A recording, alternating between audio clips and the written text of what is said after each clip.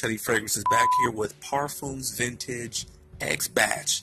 This fragrance is a really good fragrance. It goes for about, I think, $69 for a 50 ml, which I think is a little steep, but the fragrance is very well balanced, very well put together.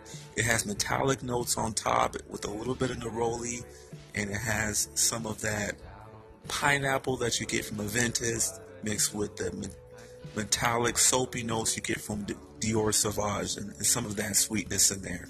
It's not overly sweet. It's very masculine, but not overly masculine in a butch woody type of way. It's perfectly situated to fit in with other summer fragrances that are out in the designer type of lane. It's very much a mass appealing type of fragrance. I can see a big house like Dior putting this out itself as a flanker for Dior Sauvage if they wanted to.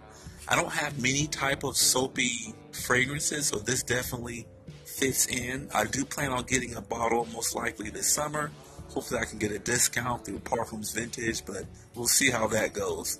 Anyways, the projection and longevity. This one doesn't project like a beast because it doesn't necessarily have that harsh birch notes that I think Aventus and other fragrances like some of their other fragrances like Club de Nuit Intense have, which is very powerful on me, or at least my skin. This one is a little bit, it's actually much more classier than that. This one isn't harsh, very pleasant smelling.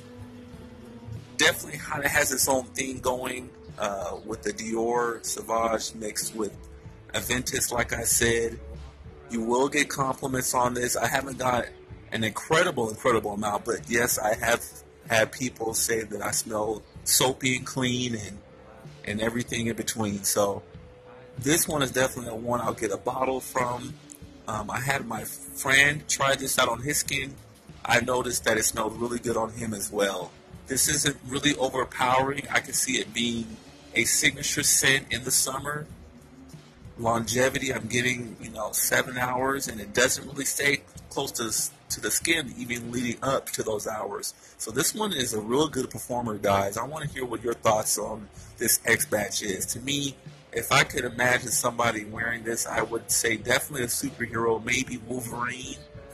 I mean, the metallic notes are not screechy, but it's almost like if adamantium claws from Wolverine had a certain smell, I would think it would smell like this. Like, it just smells futuristic, this fragrance. It does. It really does. But anyways, love the scent top to bottom. It's not super thick.